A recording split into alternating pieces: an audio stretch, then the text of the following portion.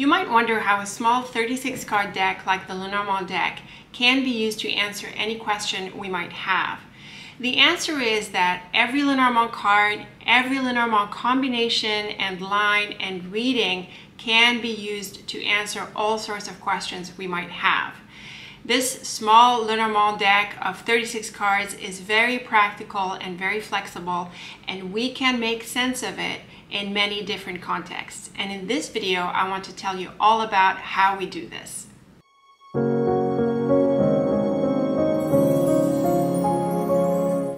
Hi everyone, I'm Leila, the Lenormand reader, and I've been reading Lenormand for over 20 years. I offer one of the few end-to-end courses and programs to master this amazing deck because I felt that we needed to bring together the Lenormand world into a coherent whole and one that is comprehensive.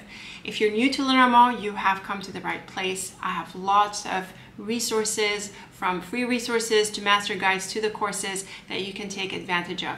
So be sure to sign up to the newsletter and to tune into the other resources and the website that I have for you so that you can take advantage of Lenormand readers' plentiful resources. The Lenormand Petit Jeu deck is made up of just 36 cards whose symbols come from everyday life. So you might think, well, how can such a small deck with pretty simple symbols make good sense and offer lots of insights for the questions we might ask when we do readings? The thing about Lenormand's cards and the deck as a whole is that it is very flexible. And there are two ways that I think stand out that make this deck very flexible. The first way is that the cards are read primarily in combinations. This means that we might have 2, 3, or more cards in a line or in some other configuration that we combine together to get deeper and more insightful meaning, and meaning that is more specific to the question at hand. What this does is that it creates a very different kind of layout approach when we read the cards in this way. That's why Lenormand has layouts like the portrait, like the grand tableau, and similar layouts where we have quite a lot of cards laid out in some kind of geometric configuration. This allows us to read lots of lines in there, like the rows and the columns and the diagonals, as well as other ways to combine the cards, like you might have seen me do in the forecasts. And so this gives us plenty of detail that we can apply to the question at hand. And this leads me to the second way that the Lenormand deck is very flexible. And that's the idea and the fact that we can interpret Lenormand's cards for any context. And this is really going to be the focus of this video, how we stretch a card's meaning to apply to a certain context. And it's not just the card individually, but it's really the cards in combinations in a given layout that we're doing to answer a question that we're taking to interpret for the question at hand. I use the word correspondences to refer to the different meanings that a card can have in different contexts. For example, the fish is primarily about money, finances, business, enterprise, practical things and things like that. But how do you make sense of the fish for work, for relationships, and other areas of life? So I use the word correspondences to refer to these different interpretations across these different areas. You don't have to use this word. You can use any word you like, or maybe not use one at all. You will find that most serious Lenormand authors have an approach to correspondences. They have some kind of treatment of this idea that we can apply the card meanings to different contexts. The two main authors that come to mind in this regard to me are Rana George and Caitlin Matthews. And if you've read their guides and their handbooks, or the guides that accompany their cards, you will find that they have a pretty express approach about how to interpret the cards across different areas. And I found that these two authors have a rigorous approach where they really articulate the different ways we can interpret the cards for different areas. I use the word correspondences because to me it is part of this bigger network of associations that we can make across different things in the universe. For example, astrologers associate planets with zodiac houses. They associate them with body parts, with plants, with gems, with stones, and all sorts of things in the world, in the universe. The same goes with numerology. Every number is associated with a color, a body part, a sort of certain kind of energy, and things like that. So I call these correspondences, and I find that Lenormand's cards have those sorts of associations across the different contexts that we might want to interpret the cards for. In the tarot, you are aware, if you read tarot, that the 4 suits of the minor arcana correspond to the 4 elements. So the cups correspond to water, the wands correspond to fire, and the pentacles correspond to earth, and the swords correspond to air. And each of these elements also have a secondary set of associations beyond the cards, like we said, possibly body parts and other elements within the universe. On this note, when you are doing a tarot reading, suppose you're doing a love reading and you get cards from the pentacles and the swords, you would still be able to make sense of these cards for the context of the question that you're asking about. And that too is what I would call a correspondence. And so what you're doing with Lenormand is exactly the same thing. You are taking the cards, whatever cards came up for your question, and you are making sense of them for the context at hand. So now that you know what I mean by card correspondences, you might wonder, well, okay, how do we exactly interpret the card across different correspondences? And the answer is, well, you come up with it. You become creative with the cards. The way to do this is to get a good sense of what individual cards mean on their own. So, their main theme, their essence, what they sort of mean. Once you have a good understanding of what individual cards mean, then you can start working on stretching your imagination to interpret it across different areas. So really, it is an exercise in creativity and also intuition. I call this the interpretive imagination, the idea of how you can go beyond a card to interpret it across different areas. To expand on your interpretive imagination, you can do different kinds of exercises. You can do things like brainstorming and mind mapping exercises. On this note, I have an upcoming workshop where we are going to do several of these exercises so that you can really stretch your interpretation of a card. So be sure to look at the description box and sign up because it is coming up pretty soon. And so with these different kinds of exercises, you really start to go beyond the box, outside the box. You can also come up with your own exercises, whatever resonates with you, so that you can stretch your imagination. You will find that one idea leads to another, and next thing you know, you have a whole lot of ideas about what a card can mean, and you can use some of these ideas for some context and others for another context. It sort of depends what you came up with. If you're stuck and you need some kind of inspiration to get started with this, you can really just start with a basic card keyword list, and I have my own, which I'll also link in the description. You can download it for free and sort of use it as some kind of launch pad to expand your vocabulary around a card. So with such exercises, you would have sort of stretched your thinking, your creativity, your imagination a little bit. And the next step would be to actually do a little bit of the opposite and zoom in into a more specific area. So now that you have, sort of brainstormed a card meaning, you've expanded what it can mean, you want to now zoom into a more specific area so that you can interpret it more specifically for that context. So the first step in doing this actually is to identify, well, what are those different areas that you might want to interpret a card for? And of course, there are the very common ones like love, money, relationships more generally, home and work, perhaps education. You want to start by thinking about, well, what are those different contexts that we want to ask about? I call these contexts life maps, and I find that there are several systems out there in divination and otherwise, and spiritual systems as well, that have some kind of life map. And these life maps, they help guide the different areas that you can interpret the cards for. I am planning a masterclass on life maps, so be sure to stay tuned. This is a wonderful tool to use really for any divination method, any card you might read. So of course, tarot readers are welcome, so stay tuned for that. Some of the life maps that I use include the zodiac life map. So these are the 12 houses of the zodiac. And if you joined my first masterclass, the one on astro clocks and astro mapping secrets, you might know that I've actually covered this a little bit. There are also other life maps. There are the ones from numerology, for example, the numbers 1 through 9 and what they tell us about. And there is also the Feng Shui life map that I like to use. This is the Bagua. But there are also other areas that are not necessarily covered in the life map that we can actually use to interpret the cards for. So if you've gone through the Caitlin Matthews book or the Rana George book or my own master guides, you will find that we can interpret the cards for time, location, appearance, personality, and all sorts of different areas. So the idea is that you sort of want to have a set of contexts that you are going to zoom into.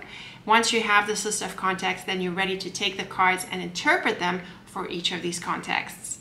So you can get started right away. Why don't you take out your journal and brainstorm a list of contexts, different areas that you might want to interpret the cards for. Leave me your comments. Tell me what you come up with.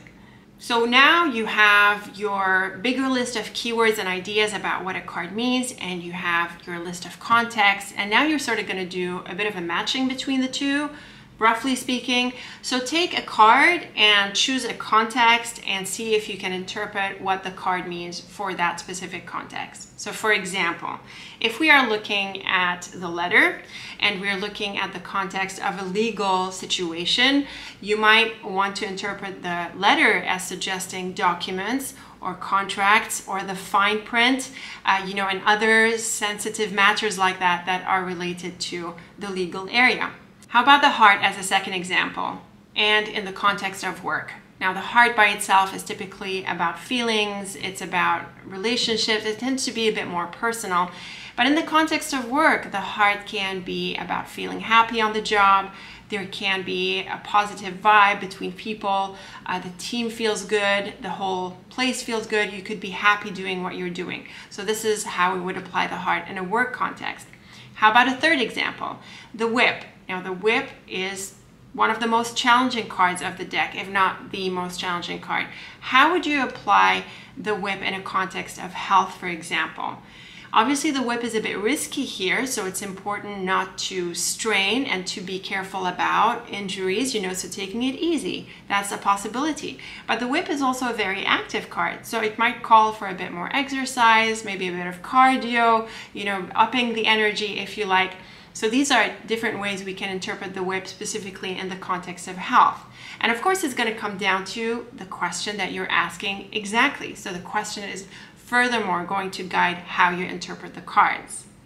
And this leads us to the next step in building your vocabulary specifically for different contexts. So now that you have a rich vocabulary about what the different cards mean, you know of the different contexts that we can apply them for, you know how you can apply a card to a specific context. Now you want to answer specific questions using a certain number of cards, 2, 3, or more, depending on what you're comfortable with at this stage. And what that's going to do, it's going to refine your interpretation skills further. So I think doing all of what we did so far really helps to expand your imagination. It helps you go beyond the simple two-dimensional meaning of a card, and having gone through this interpretation exercises, you have a bit of a more agile interpretation ability, you have a lot more creativity, and you see how it's possible to stretch a card's meaning. So now the key is really to do it to answer questions, and this is the most valuable thing. It is the goal really of being able to interpret the cards across different areas. You might like to start with 2 or 3 cards and then build your lines as you go on. The idea is really to keep on interpreting the cards for the questions. And what that does is that it goes beyond the general meaning of a card into a much more specific interpretation that gives a much more insightful reading. And so that is the goal, like I just said. Another goal is that you want to become spontaneous with the cards. So there are infinite questions, there are infinite contexts, and there are infinite combinations and lines that you're going to get in readings. It is not possible to memorize all the combinations, and it's actually not useful, because at the end of the day, you are taking that combination and making sense of it for the question. So your goal is really to become spontaneous with the cards. Of course, practice is what helps with that, but also these exercises that I mentioned and those that I offer in the workshop as well as in the master courses, all of these are helpful to see how you can really go beyond the basic two-dimensional meaning of a card. So let's try a few examples now, maybe going beyond a one-card reading. Earlier, I mentioned the heart, and I said that the heart is generally about feeling happy. It is a positive card in and of itself. It points to good vibes between people or just in an environment. Let's add another card to the heart. Let's add the house. The house is obviously the card of home and family. It has to do with where you live, your foundation, your base. It is what is basically closer to home, but it can also refer to other contexts like outside your family life.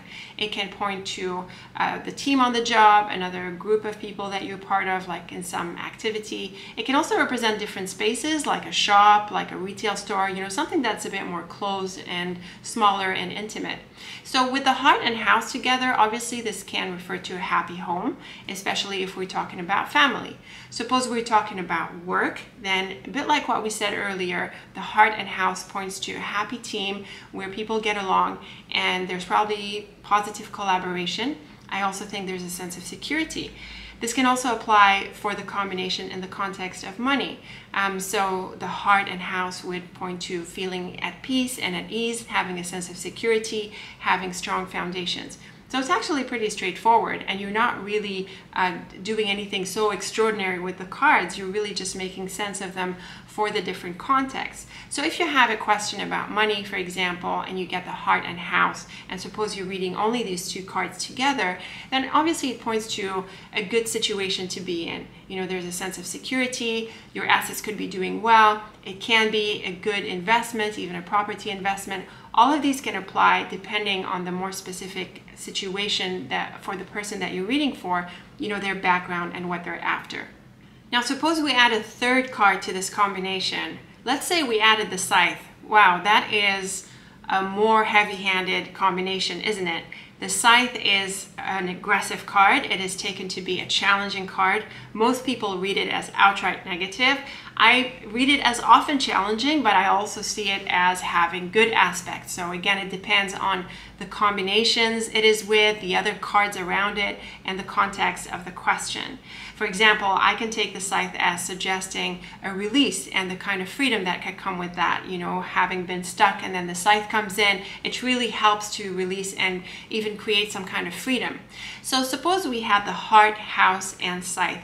Well, the scythe on the other side of the house would probably mean some kind of separation of sorts, some kind of change happening within the environment that is represented by the house.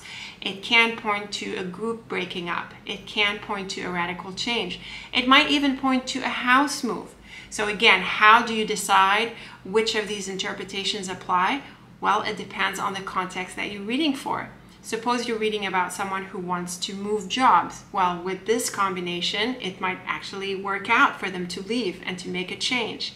Suppose we're talking about relationships. Well, in this sense, the scythe would typically be a bit more challenging. It would point to a breakup of sorts, or the team sort of breaks off, or someone or some people, they break away from it. That is very likely, especially since the scythe is on the other side of the heart. Yes, they are not so close to each other, but still the heart and scythe together can be pretty challenging when it comes to feelings and relationships, because it often just means a heartbreak. Now we have the house in between, so it points to this environment as well. And like I said, in relationships, it can point to a breakup of sorts. What about with finances? Well, here again, there might be some serious issues that we need to look after. Perhaps we need to cut some costs. We need to maybe sacrifice some things that we want. Maybe we have certain expenditures around the home, but we have to sacrifice them and remove them. So these are all different ways that we can interpret the cards for different contexts. And again, what really guides the specific interpretation is going to be the question and the background of the question. So these are my tips for you for how you can expand your Lenormand dictionary across the different areas, or what I call correspondences. Let's recap them here before we close the video. First, you want to get a pretty good understanding of what the cards mean on their own. And then you want to be able to expand on the card meanings. And for this, you could do any number of exercises like the ones I mentioned, the ones you might find in the course, and also the ones that are coming up in the workshop that I'm linking below. So think about things like brainstorming, mind mapping, and other exercises you might come up with to sort of branch out a little bit from this basic card meaning. Once you've done that, you want to think of the different contexts that you want to read for. So these are contexts like love, relationships, work, money, family, any other areas that you might want to come up with. So create some kind of list of contexts, or what I call a life map. Now that you've done these 3 steps, you want to take the cards and interpret them for these contexts. So this is where you are becoming more specific. So you went from expanding your imagination, and now you're going to zoom into a context because you have a list of contexts that you can interpret the cards for. So pick a card, pick a context, and see how you make sense of the card for that context. And then the next step is to expand on the single card and go for combinations, 2, 3, or more cards, and go through the same exercise. What does this combination mean? How can you expand on it? And then how can you interpret it for a specific context? And based on this, you can read the cards for any question. And in time, you will become spontaneous because this is plenty of helpful practice. Being spontaneous is really the goal, because this is what enables you to make sense of the cards quickly, intuitively, in some kind of flow as you interpret them to answer a specific question. And practice is really what's going to help you do that, in addition to spending a bit of time being creative with these fun exercises. The more you practice, the better you'll become at this, the more spontaneous you're going to be, and in time you will be doing your own way of doing Lenormand. So these are my tips for you for how you can expand your Lenormand meanings and card interpretations across the different correspondences. Be sure to tune into the workshop. It is going to be abundant with all sorts of amazing exercises that really help stretch your interpretive imagination. And if you like this video, then give it a thumbs up and subscribe to the channel with the bell notification so that you are up to date with the tips that I share about this amazing practice called Lenormand. Thank you so much for watching, and until next time, take very good care of yourself.